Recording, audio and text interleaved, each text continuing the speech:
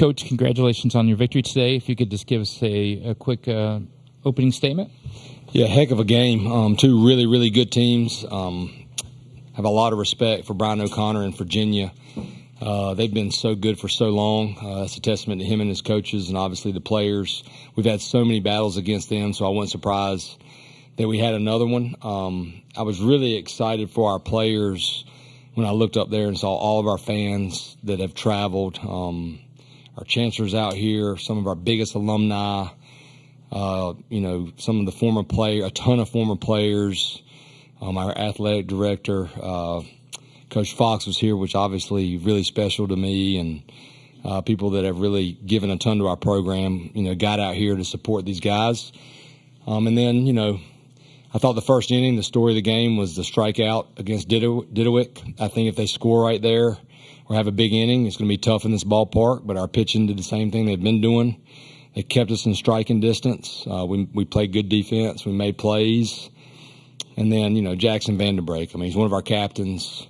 There's a reason this team is like it is. There's a kid, all ACC last year, hasn't gone like he wanted it to, and then he steps up there in that big moment, hits a double, and then obviously these guys, they've come through all year, and Vance got the big hit, and a big-time team win for us. Great. Thank you very much. If you please raise your hand, we'll start with the first question right here. The first two right here. Michael Code, WCHL, chapelboro.com. Vance, can you just take me through your mindset in that final at-bat? Yeah, Coach Weir's had a really good approach for us, and, I just wanted to just go at it slow, just try to slow myself down, and, I got a good pitch 2-0 and kind of came out of it, and I got the same pitch 2-1 and stayed down. Question over here. Adam Smith with Inside Carolina. Yeah, Casey, what was your view of the last at bat for Vance there, and just the outcome of it, and knowing how he sort of has, the knack for delivering in these type of moments? Like, what did you see when you were out there? Yeah, I mean, you shouldn't feel like he's going to come through every time, but that's how I felt. So that's just been how it's going recently. And the second Colby popped up and Vance was stepping on the plate, I think everyone in the dugout knew he was going to come through, and that's what happened. Question right here, front. For Casey and Vance, can you talk about Jackson coming through, and he hadn't had an at-bat in like 24 days or something, and to come through like that in that spot? I mean, yeah, he's a great teammate. He's all we can ask for. He's there for us. He's cheering us on when we're out there playing. So it makes us extremely happy to see him come through. And you don't want it for anyone else other than Jackson. He's our captain, and we love it for him, and we have full confidence in him. So it's great to see out of him. Right here. Grace Nugent, Inside Carolina. Casey, you seem to have not really found a postseason rhythm, and that changed this afternoon. Have you made any adjustments at the plate or mentally?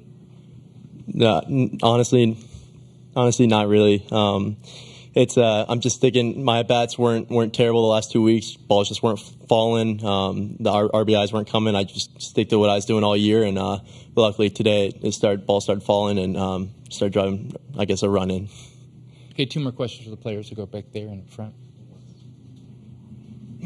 Matt Tallery with World Baseball Network. Vance, what's it like to have guys like Jackson and Alex and be such catalysts in late innings? I mean, even Alex laying down that sacrifice bunt. What's it just like to, bring that momentum and then, you finishing the game there?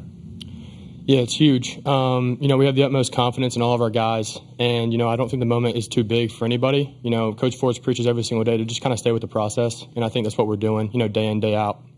Okay, last question for the student athletes right here. Mark Garland, College Baseball Central. Dalton, heck of an outing. Can you tell us a little bit about what was working for you out there, and did you get a chance to talk to Jason about how his outing was working? I didn't really have a chance to talk to Jason because I was in the bullpen, but just kind of talking with Coach Hal out there and just kind of seeing what was going on, watching the pitches before me, watching Poston go through his, just commanding the strike zone really, letting my stuff work from inside the strike zone to out of it, and just attacking them. So that's really what I had going for me. Okay. Anyway, gentlemen, thank you very much. Sweet. Excused.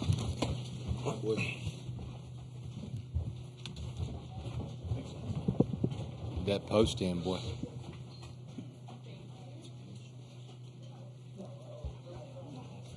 Well, we'll open questions for Coach. We'll start first 2 questions down here. Then, Scott, I know in the past when you're pinch hitting, normally you'll go to Johnny like you did against LSU in Game 7. What was it about the matchup that made you go with Vandy this time? Was it just the pitcher? That was one thing. A couple of things go into stuff like that. Vandy's been really good in BP, really good in live at bats. And Johnny's been good too. But, I asked Coach Weirs after Alberto's second at bat, hey, if we need to pitch hit for Alberto, what do you think? And he said, I feel really good about Vandy. The thing about Vandy is he's not an all-or-nothing guy. Even though he doesn't have a high batting average, he still looked at the ball. He's walked. He's got some savvy about him. He can get a bunt down. He can run. So we just felt like, hey, this park's hard to hit a home run. We felt like we needed that spark, and Coach Weirs, again, these guys spend a lot of time on prep, and he really felt good about the matchup against Hungate.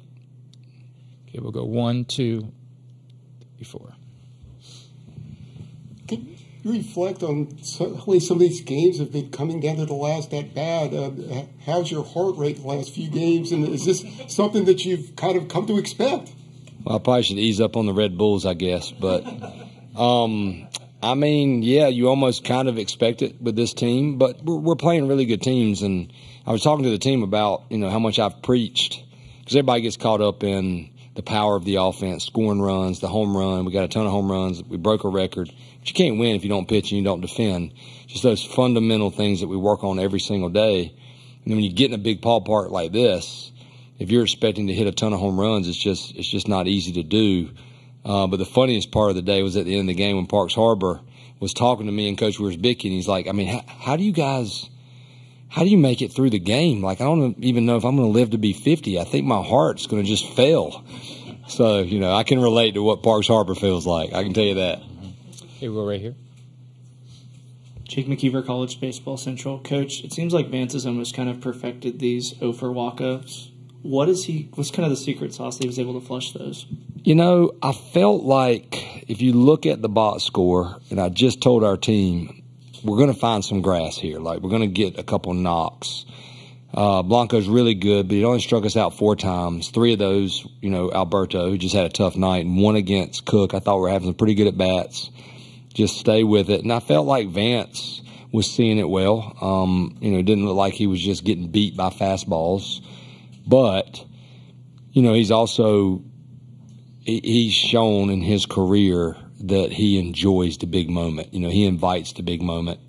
So I'm just hoping we can get more guys on base for him, because when guys are on base for him and Casey Cook and Parks Harbor, they've driven in runs for us all year. Brendan Lunga, Daily Tar Heel. Coach O'Connor said that, they didn't consider walking Vance in that spot because Casey was on deck. How much of a luxury is it to have that 1-2 punch at the top of the lineup where, you can't even consider walking Vance in a spot like that? Yeah, really, I know D'Onofrio didn't have a great night tonight, but Gavin, man, he had some good at-bats. So it's really that 1-2-3 right at the top. Power, the left-handed hitter, Casey, is sandwiched in between those 2 powerful right-handed hitters that also drive runs in. So it's a big-time luxury because you have a tough decision to make. And I would have done the same thing. Casey Cook's over 80 RBIs, and he's got a knack. He's got the biggest knack for driving in runs on our team. So it's a good feeling when I'm coaching third base because I'm always trying to get back to the top of the order. Okay, we have a question in the back, and then we have a question over here and down here. Hi, Coach Forbes. Peter Burnett, Daily Nonpareil here in Council Bluffs.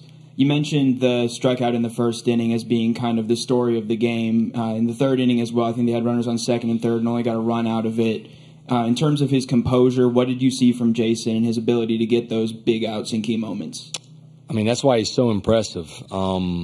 He's just not overwhelmed with any moment. He's shown that. And when I walked out there to take him out, he was trying his best to tell me that he wasn't coming out.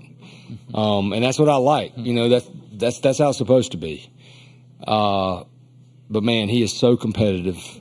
And he's one of those guys, Alex White they remind me a lot of each other. When he gets in some trouble, he can reach back a little bit. He can reach back and get that fastball. That's a really good hitter that he struck out right there in that big situation when he knew a fastball was coming because, his command wasn't where it needed to be yet with the off speed.